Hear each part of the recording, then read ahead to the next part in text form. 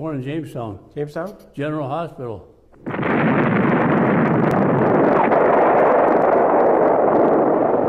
December 7th, 1941, a date which will live in infamy.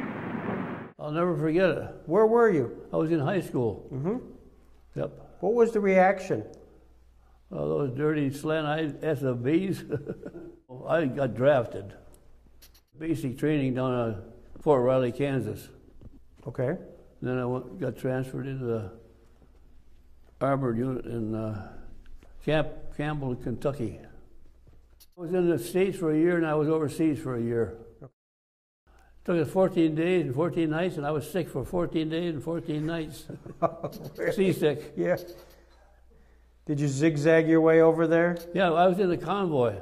We was the head ship in it, and they did zig and zag all the way over, and they had all kind of stuff lashed on the decks.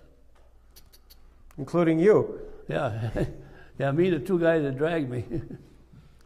And then we hit the Mediterranean Sea and had a storm and everything in the deck got wiped out. So they lost it all. And I'm reading something here that you landed in Marseille in October of 1944. Yep. And then it said within 2 weeks, some of your elements were in combat already in the Franco-Italian frontier. Does that sound about right? Yeah. I ended up the 7th, 5th, and the 3rd Army. Mm-hmm. Ended up with Patton. Did you ever see Patton? No, if I had, I'd have shot him. He killed a lot of men. Funny, nobody shot him. Yeah. But he got his reward from when he got rolled over in a Jeep, or that killed him. Was your sense in the troops that he was just an egomaniac? That's about it, yeah.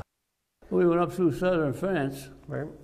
And we was up on the French-German border a lot. And you actually find yourself at a place called near Hatton, the village of Hatton. That's where the bulge was, yes. Yeah. That's where I got wounded. Tell me about that story. Well, just for example, when we went into Hatton, we had 250 men in our company. And we come out of there, we had 50. They weren't all dead, but 50 dead and wounded. I mean, 50 alive, but the rest of them were dead and wounded, 150 of them. They say here that the Hatton-Rittershofen campaign was one of the hardest and most costly battles that had ever raged on the Western Front. That's true. Yeah, and in fact, the Germans broke through, and they had a lot of our equipment. So they were shooting us with our equipment. And the Air Force was bombing and strafing us because we were going the wrong way. Tell me about what you did there to earn the Bronze Star. Well, what I actually did, I had a machine gun, and I was holding off, and the Germans they could retreat, they strategic withdrawal it was, okay? And then I had been wounded, so I got it for that reason, for still fighting and being wounded. No, I had a .30 caliber. I carried it in my arms. In fact, eventually I put it up on my shoulder, and we kept running, going backwards. And by the time we got back where we got in with another straight infantry group, I couldn't get the machine gun off my shoulder. It froze right up there. Right. Someone had to take it off for me. Wait, where were you wounded? I had a face full of shrapnel and powder burns in both eyes. So it was all facial. Right. So you're in half. You're hit. Yeah. And you're shooting. Right. What are you thinking about? Thinking about going home. What else? You lost quite a few people during that particular. Oh yeah. That was a tough one. Yeah, because the Germans they didn't care. They just kept coming. They acted as though they were doped up or something. They'd shoot one, and they'd go down, and they'd step right over them and keep coming. Did you feel like everybody was taken by surprise that the Germans actually attacked? Not only by surprise. They told us 3 times the war was over, and then they bombed and strafed us. Eventually, we said it was okay. It was in the wintertime. It was cold, right around freezing. We were going house to house after people. We walked in this one house, and apparently they just sat down to eat. And it was a hot meal on the table there, so we sat down and ate it. It was good. I don't know what it was, but it was good. Yeah, but at least we had a hot meal off it for the day. After rest and rehabilitation and defensive missions in February and March, the division returned to the offensive on March 15th. It drove across the Moder River, cracked through the Siegfried Line, and by the end of the month was on the Rhine River. Yep. Then you liberated Stalag 13 Yep. and Oflag 13. Do you remember that? Yes, I do. Talk In about fact, one of the prisoners there come out and he says, where are you goddamn Yanks been? He says, I've been waiting here for 7 years for you. He was happy to see us. What was Stalag 13 and Oflag 13? What were they? Prisoner of war camps? Yes, yes. The 14th Division became known as the Liberators. Yeah, right. Did you liberate a concentration camp? Yeah, I did.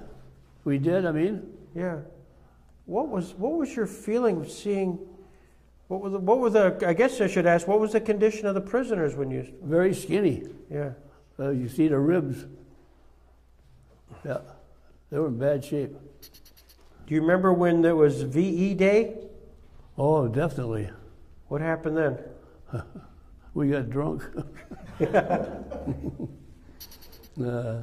We were just outside of Berlin, and we sat there and waited. We could have gone into Berlin. We sat and waited for the Russians to come in and take Berlin. So a little politics there, I guess. How long did you stay in the army after that? I'll tell you all about that. Yeah.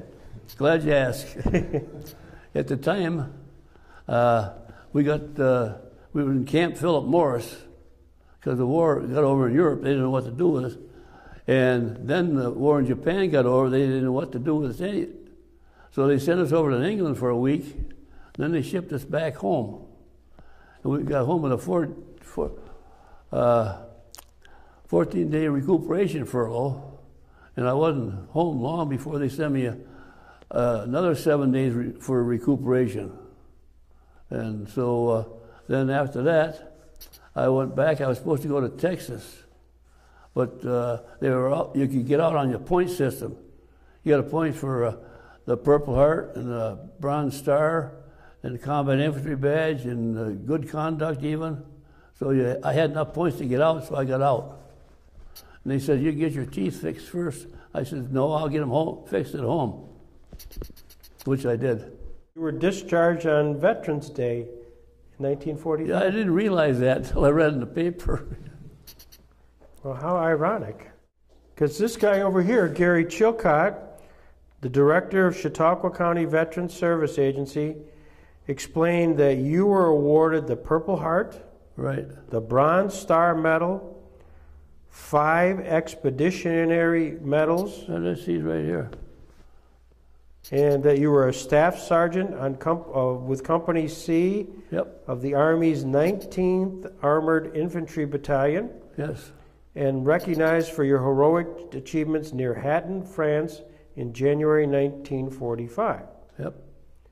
And he went on to say that during an 11-day stand against the German army, the 14th Division battled through freezing temperatures, rough terrain, and heavy gunfire in the villages of Hatton and Rittenshofen, and that you voluntarily remained behind to cover your platoon during an eventual withdrawal from Hatton. And you said the Germans were really on us. Yep. We were surrounded, and that you got hit. Right. Wounded and still manning your machine gun, you continued to fire until each of your comrades had been evacuated. And you're awarded the Purple Heart and the Bronze Star for that. Congratulations. Thank you. That's incredible. In fact, for the camera, why don't you show us your medals here and explain them? Well, these are the ones I was telling you about. This is the good conduct. These are other ribbons for the war and when it was over and all that. And but that's the Purple Heart. Wow. Can you get that?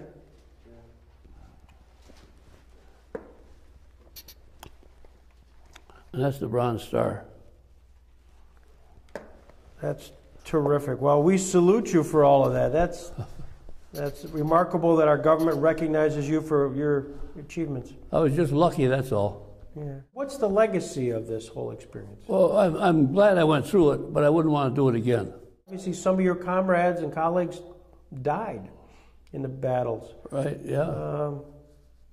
At the time when that was happening, did you even have time to really emote or have emotions? You try not to get too close to anybody, because you know what's going to happen. Could happen to them or it could happen to you. Well, yeah, I got 5 days hard labor before we went overseas, and I got 5 more before we came back. All right. That was over in England. Okay. So I had to give, we had a hard labor, so I had to be the one that would give it. So I gave my ball exercises and finger exercises all the time. What? And that's all we did. Instead of, and the other time, we dug a slit trench. So that was your penalty? Yeah, but it took us a week to get the thing laid out to be able to dig it. And by that time, 5 days, you're done, so you're all set. You're dodging the real question, though, Bud. What did you do to get 5 days hard labor? You don't know. All right. Or either that or your very, very selective memory. I like it. What's the question we should be asking you?